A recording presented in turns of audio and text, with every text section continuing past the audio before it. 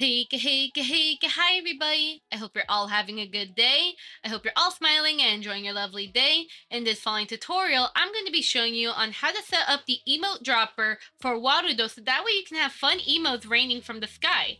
Now, I will give a heads up disclaimer, for some reason the plugin doesn't work on me, but it oddly works on everyone else. So I don't know what's wrong with my setup, but I'm still going to show you at least the setup of how I recalled it working for a client of mine.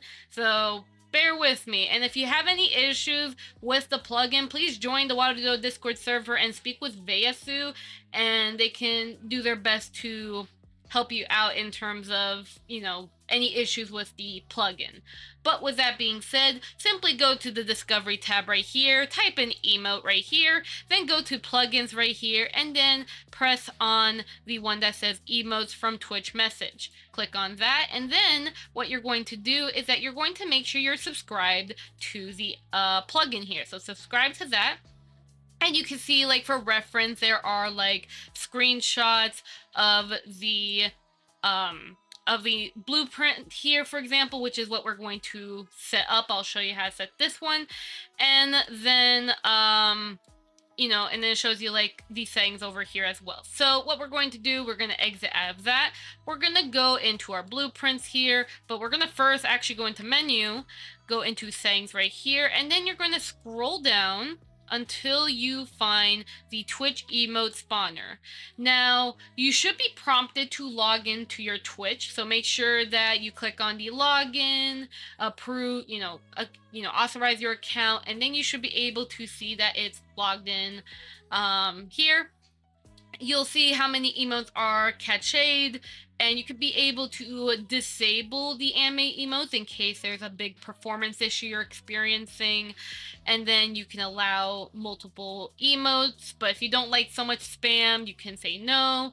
And then you can have it where it pre-caches or it doesn't pre-cache. But again, keep in mind about memory stuff, all right?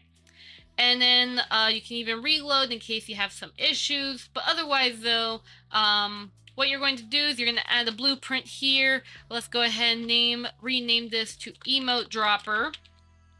And then what you're going to do is you're going to type in emote, and then we're going to click and drag get emotes on Twitch message, and then click and drag drop emotes from the Twitch message. So we're going to on cue pop, click and drag here, and then current emote URL, we're going to drag that over here. Set the target character to your character, and then you can be able to set an impact particle, so preview gallery. Let's say we can choose this one right here. And then you can choose the sound that you want. You can also choose a random sound if you like variation.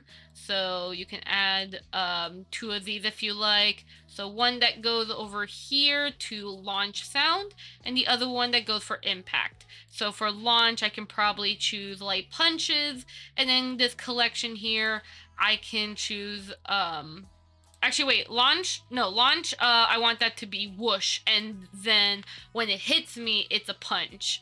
There you go, that's more correct. There you go.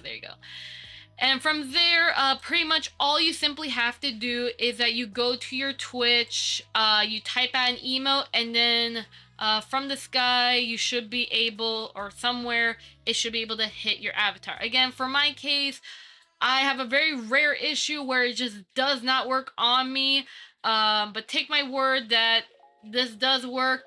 Give it a try yourself. Again, if you have issues, or if you're probably experiencing the same issue as me, please tell Vayasu about it, and hopefully maybe one day we can figure out why Kana doesn't have this working or something like that. But you can also have this like under target character from, have this set to above head, so that way it's like raining on you and such. So there you go. But otherwise though, that's pretty much it in terms of setting up the emote dropper in a nutshell though. I hope that this ends up working well for you, and I hope that you have a lovely day, and I'll see you guys next time. Bye bye! Thank you to all my Snowflake members. In case you don't know, I have YouTube membership, so if you want to further support this channel and what I do, then feel free to join the Snowflake members. Otherwise though, just your support means so much to me, and I appreciate every ounce of it. Either way, though, with that being said, though, hey, goodbye, everyone. I hope to see you guys next time, okay? Bye-bye.